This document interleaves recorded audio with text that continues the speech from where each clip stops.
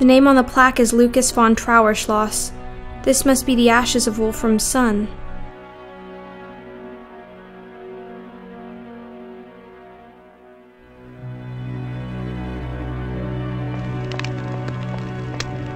A big and heavy candlestick. It looks like there used to be 2 of them. It's warm. I haven't realized until now just how cold my body is.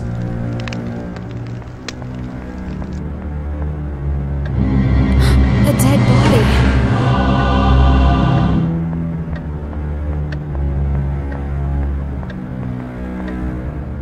It's the body of Dr. von Trauerschloss. He's dead. And what's more, he's been murdered. But who could have done this? There must be some clues around. There's a letter clutched in his hand. His final words? Or a clue left by the killer?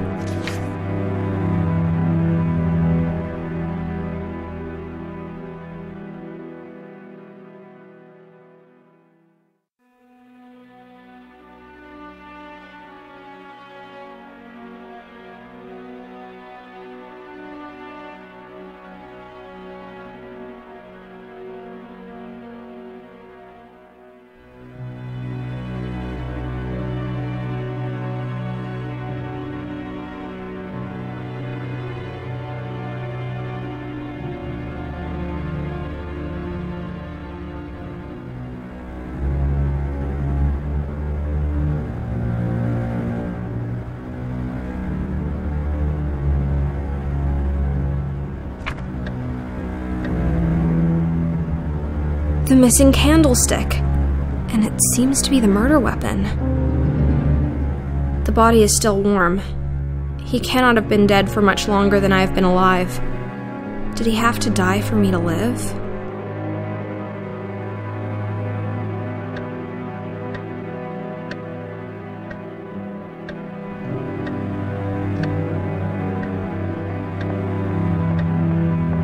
This letter is signed Belladonna. I've been waiting to hear the other side of this story.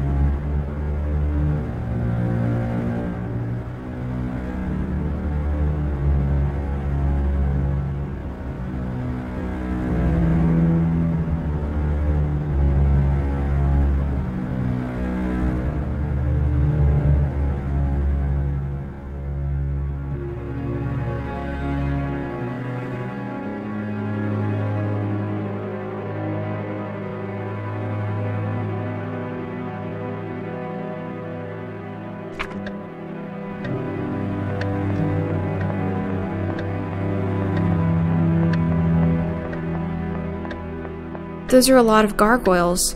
Leupold, Brunhilde, Arthur, Maya, Lena, Ismildor, Ether, and Yosef, in that order.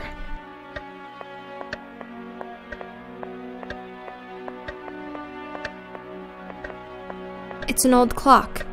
Tick-tock, tick-tock.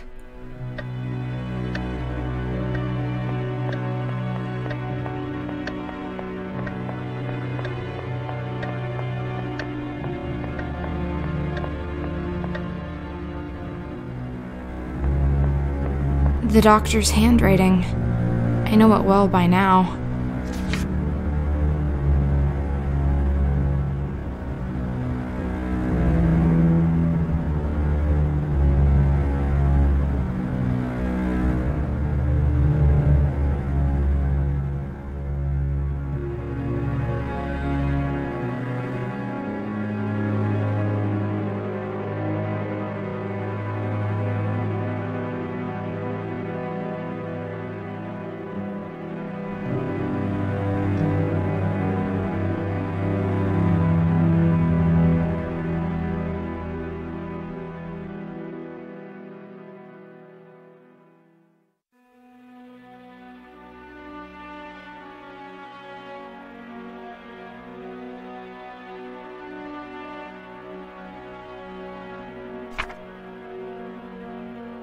Look, a perfect sphere.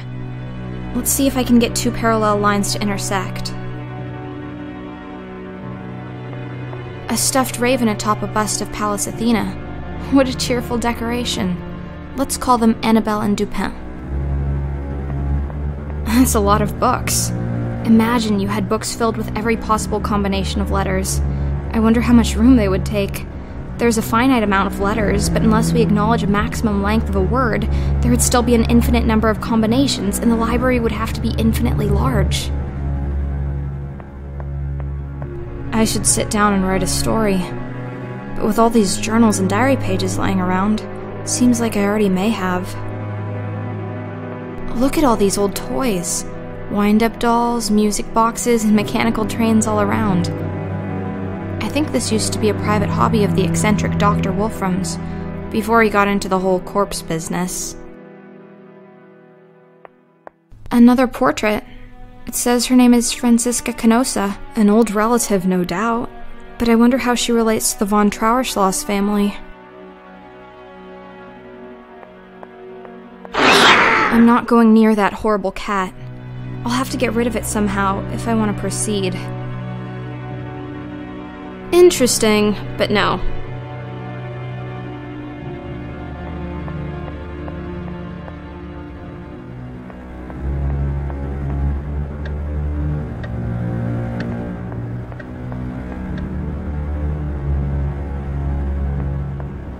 Another journal page. This one has drops of blood on it.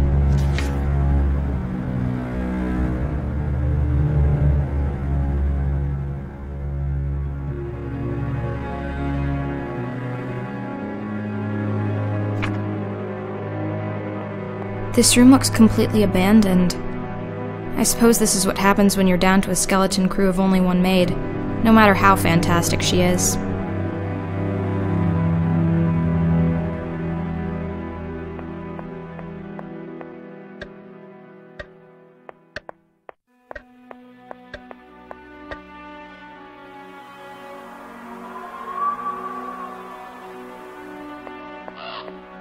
One more Belladonna letter.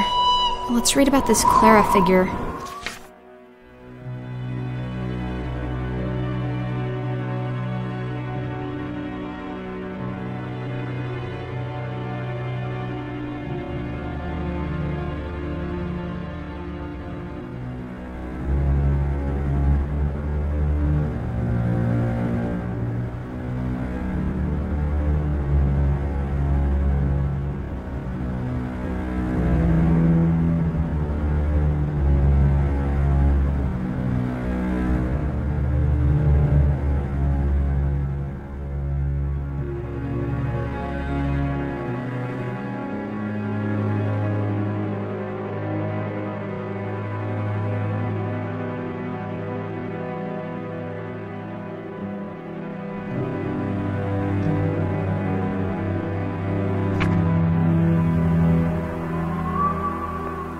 There's a bottle of milk out here.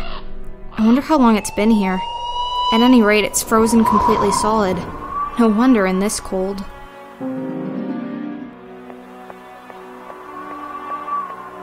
This must be the family cemetery. Yet, baby Lucas rests in an urn in the dining room. Why is that?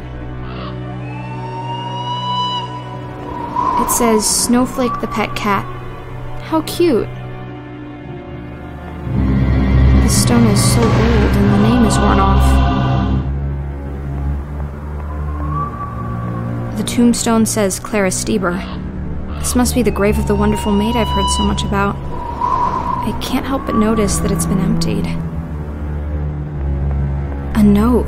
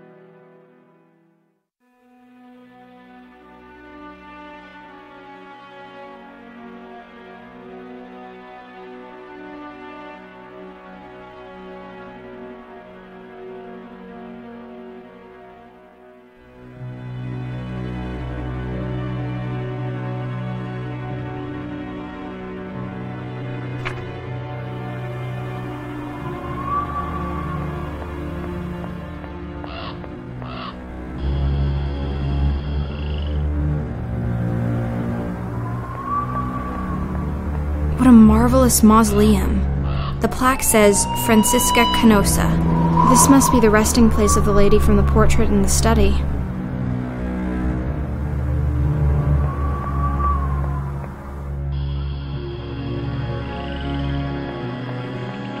Yes, those are indeed boxes. More letters. Can someone tell me what happened to poor Clara?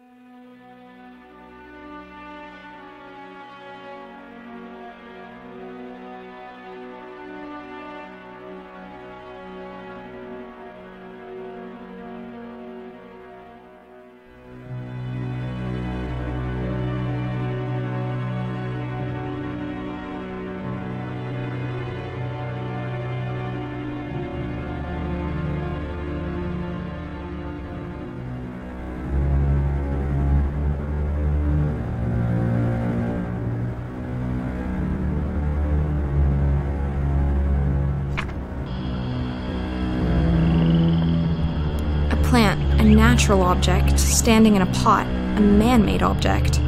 The plant can consume nutrition and grow bigger, and the pot can't. Neither of them can think. So what about me then? I can think, I know that. But am I natural or man-made? An ordinary pot with some dirt in it. Isn't this a perfectly sufficient tool for creating beautiful life?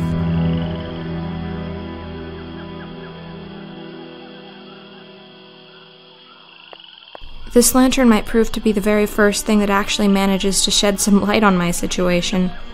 I'll keep it.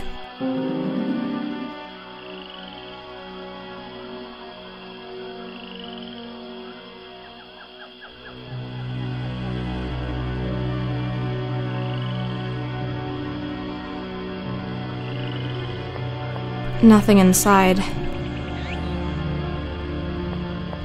Belladonna. This little plant has caused a lot of trouble. For a flower, it's not particularly beautiful, but for a murder weapon, it sure is.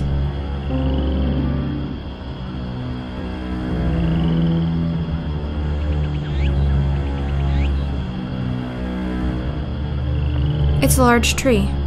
Looks very peaceful. Couldn't I have been reincarnated into one of those instead of being forced back into this mess? Look. A journal page was hiding behind the plant.